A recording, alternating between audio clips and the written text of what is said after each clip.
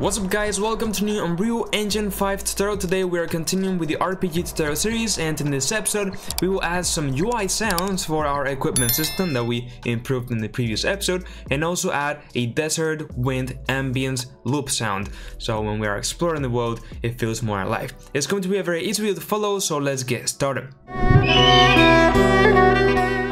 Alright, so the first thing that we need to do is of course import the sounds. So for this, what we're going to do is go to our audio folder that we have created. And first of all, let's begin by importing the UI sounds. So let's go to UI, we have here our level ups. So in this case, I will link once again 3 more sounds in the description.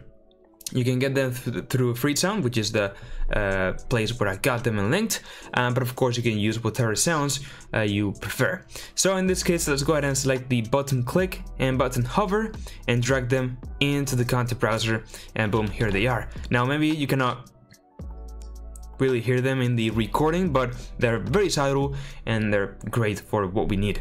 And then let's go one previous folder, go to the audio man, and then let's just right click, create a new folder and call this something as Ambience.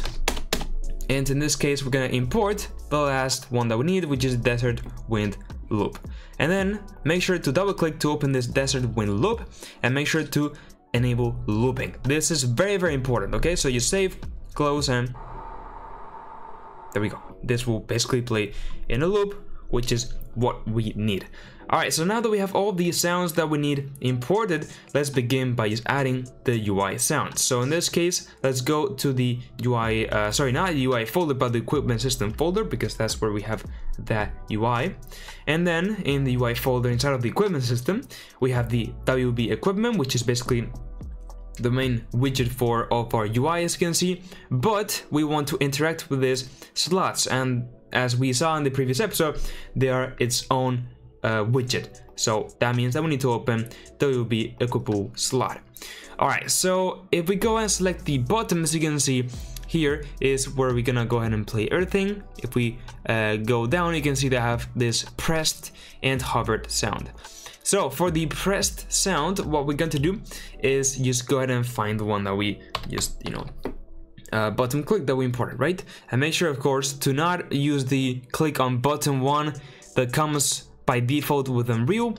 No, we want button click, the one on game audio UI, okay, the one that we imported. And then for the hover, well, this will be, the hover sound. Again, make sure it is the one that we imported. And now, if you, press play and go here and hover and click, they play. And maybe in the recording it's not very noticeable because I have my mic volume higher, but they're playing and it looks very cool. So that instantly just enhanced the whole UI a bit. And let's not only do it for the slide, but also for the when we click the slot and have an item, also for this kind of bottom list panel, right, the item slot.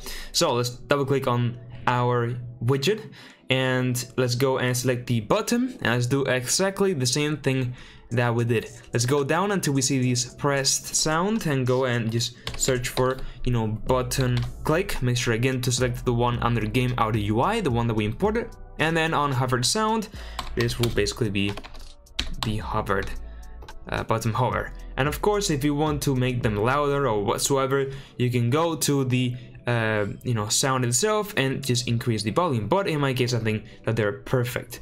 So now if I also save and go and press play and just, for example, pick up these items, it also just works. And if you want, you can add different sounds for each one of them, but I think that this looks pretty cool. And that's how we have enhanced a bit of the audio on that side.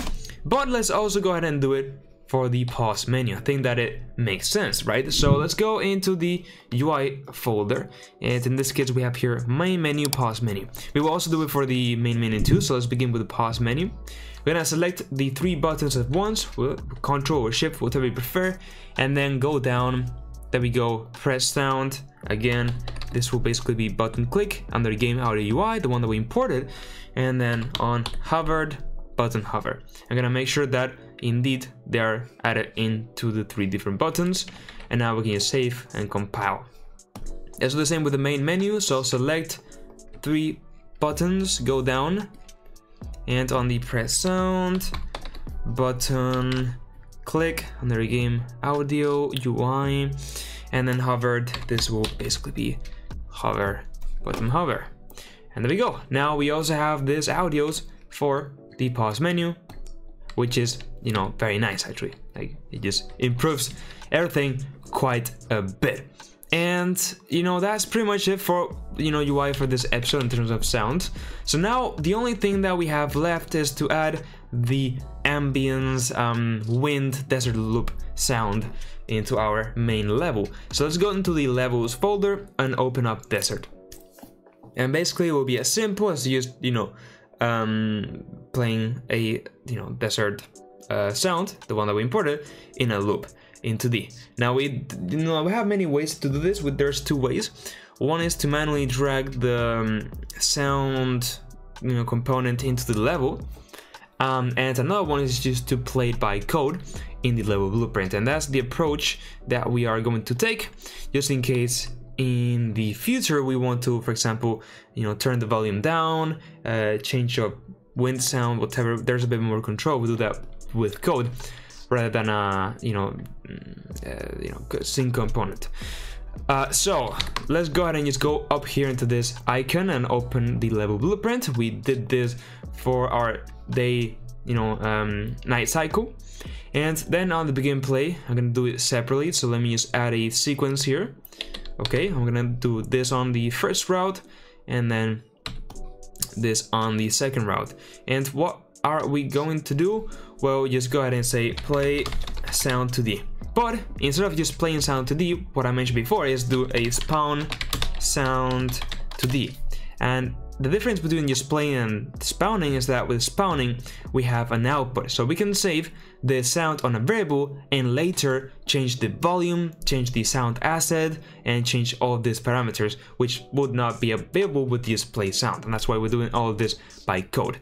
Alright, so now let's just search for our desert wind loop. Make sure again to double click and open it and select looping to true, very important. And now with that said, we are good to go. We need to maybe experiment with the volume, but in theory this should work. As you can see, it is working. Maybe in the recording again it isn't very noticeable, but it is working. Now it is very loud, so there's 2 options to change the volume from this node or from the, you know, asset itself. Let's open the asset itself and put the volume to be at maybe 0.3 even. Maybe that's too low. Let's see. No, I think that's actually pretty good. I like it. Yeah, I like it. Well, let's do 0.4. I think 0.4 will be a sweet spot. It's kind of, you know, in between. Yeah, okay. I like 0.4, and there we go. We have kind of this desert wind ambience. And, you know, in a later episode, we might add some music, right? Some ambience music, changing randomly.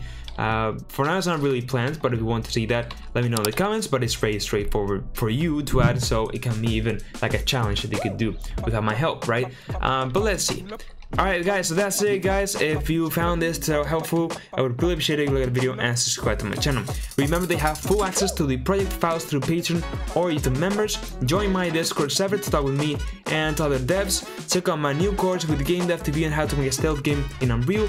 Follow me on my socials, and now yes, with all that said, bye.